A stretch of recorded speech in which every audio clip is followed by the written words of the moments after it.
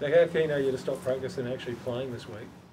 Yeah, very keen. Obviously, the way we went out last year, I think we just want to get back to playing footy and get back to playing some good footy as well. And I think, yeah, obviously pre-season goes slow at the start, but this time it tends to fly around, and yeah, the boys are really excited. And yeah, we've had a good training off season and worked on some things that we need to work on. And I think we're just looking forward to hopefully putting that out in the field game day. And I think the next few weeks is a really good opportunity to do that and express what we've been working on.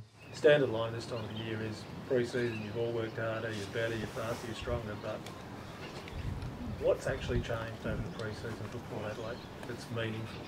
Yeah, I think mostly with us, we know we're going to get from Brokey and Robbie, and they've come back in great nick again and done a lot of hard work. And our older guys like TJ and all them older boys, Ollie, we sort of know what we're going to get from them. But it's probably that next wave of me, Connor, Zave, even Josh Singh coming in and training well and showing what he does. I think it's us boys pushing that next wave and helping our team get better. And I think we can really do that. And I think that's, as that early 20 to mid 20-year-old group, I think we've sort of put that ownership on us to help the club get better and take that responsibility. So how's the game get better? You say there's stuff you've worked on. How's that going to get better? Yeah, I think we just need to keep working on contested stuff. I think that's where we got beaten, obviously, in the prelim, and that's what let us down. So as a midfield group this year, that's something we're really focused on. We can't have them 2 or 3 games a year where we get beaten badly in there. We've got to minimise that and make it closer if we're going to lose the contested ball in there, and just some stuff defensively as a team as well. I know Chad has taken over defenders this year and he's been really strong in that, so a few little tinkers there as well. How close were you to 100% in that prelim? Obviously in and out through the year, but how far off your best do you think you were? Yeah, I guess it's pretty hard to gauge. I probably wasn't at my best or nowhere probably near my best, but I still having some issues with my foot and my toe come back to life, which was a bit of a scary one at stages there, but yeah, I think I've got a lot of confidence back in my body now with the pre-season and even just getting through the internal. So yeah, really looking to build on that in the next couple of weeks, and I'm pretty much feel I'm 100% now and I'm ready to go, and had a good season in the midfield, pre-season in the midfield. So I'm just looking forward to implementing that in the next couple of weeks. There would have been a lot of guys that would have had that burn, but I guess guys like you and maybe Connor and some of the other boys who were carrying injuries or in and out, is that even maybe stronger because you know how good you can be and you weren't able to get to that on the bigger stages? Yeah, I think it's a challenge. I think probably not too many blokes are fit and firing or where they want to be that time of the year, but I think it's a challenge when you've missed a fair chunk of the season trying to come back and build that match fitness and playing the roles you want to play. So I think this year, basically, all you can do at this time of the year is give yourself the best opportunity to get your body right and build into the next season. And there's going to be injuries at times with footy, and hopefully with a bit more luck, just play more games. And I think that's what I need. Are we watching a competition for spots in midfield? There's so many blokes going through there in the trial game. Would we expect the same sort of thing in the next couple of weeks?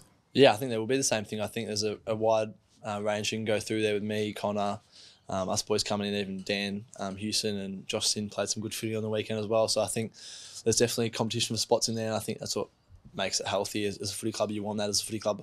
I don't think anyone wants to be rocking up knowing that they're comfortable and they can walk into that midfield. I think you've got to be rocking up, fighting for it every day, and I think that's what we've got going on at the moment. I think that's what I like, that competitive side of it as well, and I think that's going to give us the best version of the 22 that actually walk out in game day and perform in that role. I think you've got to be fighting for it. Zach, do you think Josh Shin could walk into a round one spot potentially? He played some good footy in that intra-club trial. Yeah, I think he's shown some good signs in the off-season, and I've liked some things he's done, and it's always good to have another pick 12 at the club.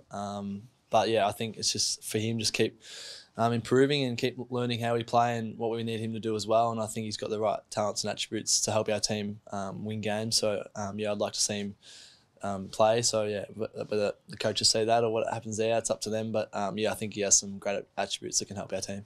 No Connor and no Scooter today at training. Can you give us a bit of an update on those? Yeah, I think they were just feeling a bit under the weather, just with booster shots and stuff. So I think they'll be no doubt for this weekend, and they'll be back at training. Zach, did you do a full pre-season, or how close to a full pre-season have you done this year? Yeah, full pre-season. I haven't missed a session, so yeah, touch wood. But full pre-season and full off-season back home as well, training and stuff. So body's feeling good. When was the last time you would have had such a build-up to a season yourself? Yeah, it probably would have been the last pre-season going to that. My first few interrupted with shoulder surgeries and stuff. So and I was pretty happy with the way I started last year. So just looking to build on that and give myself the best shot to perform, and find some form early in the season. I know you mentioned before, but you know what you're going to get out of Ollie, Trav, those sort of players. The fact that if you guys are going to go to the next level, it is yourself and these young blokes coming through. That sort of pressure, how does that sit with you? I don't really see it too much as pressure. I think it's more a challenge, and I think as athletes and myself personally, that's something I look forward to, and that's why I get out of bed every morning. I get out of bed to get better and improve and show what I can do, and I think that's very exciting for myself. And I don't really see that too much as pressure. I think it's just a great opportunity for myself and something I can work towards, and I think that's how most boys hopefully see it as well. What's your ideal mid-forward split? Do you want to just become a full-time mid? How will that look, do you think, this year and going forward? Yeah, I think I'll still spend some time at half forward, and I think it'll be something I build into hopefully in the future to become a full-time midfielder. But at the moment I think I'll still play maybe like a 60-40 or 70-30 or whatever that is with the coaches. But there'll be stages that obviously we want different blokes in there and fresh legs giving us a different mix. So there'll be stages I still play half forward, and that's something I'm still developing as well. But I haven't just solely focused my whole game on that. You've got to be a pretty well-rounded player these days. So hopefully building into the future that I can get more and more mid-time. Yeah, sure. I think TJ was mentioning when he had his captain's press conference that there's a sort of group of emerging leaders at the club. How different or not different has that been for you, sort of growing that side of your game? Yeah, I think for me, I always look to lead with the energy I bring at training and game day and my competitiveness and what I do on field with my actions and how I expect my teammates to train as well. I think for me, with the emerging leader stuff, probably just developing that other side of feedback and communication and just learning how to give feedback to teammates and talk to teammates and probably more that talking side and nurturing side. I think that's something I'm working on at the moment, and we've got a good mix in there, and Nathan Bassett's been leading that at the football club this year, so I think it's going to help the club going further, more guys that can step up and be leaders. So. With Raz set for an extended stint on the sidelines, who sort of fills that role that he sort of comes in and plays and fills those goals that he kicks? Yeah, I think obviously Raz is going to be a big miss for us early in the season. He's had surgery now and he's on the mend, so hopefully the quicker we get him back will be better for the team, and the group is really good around the footy club. So we'll definitely miss him early days and what he brings. But I think we've got a few young guys that have showed some good signs earlier. Jackson Mead's been playing a bit of half forward, and you guys would have seen Pep's performance the other day in the Inch Club, him kicking goals and looking fit and firing, which we love to see as Pep. He's a real driver of that area for us boys as well when he brings energy and he's going 100 miles an hour, sort of makes the others want to do that as well. And then I think even Jed McEntee's showed some great signs this off-season. He's really developed himself in that high half forward role, so I think there are a few that could step up and potentially take that next level. Any update on Charlie Dixon? Yeah, Big Mick's had surgery.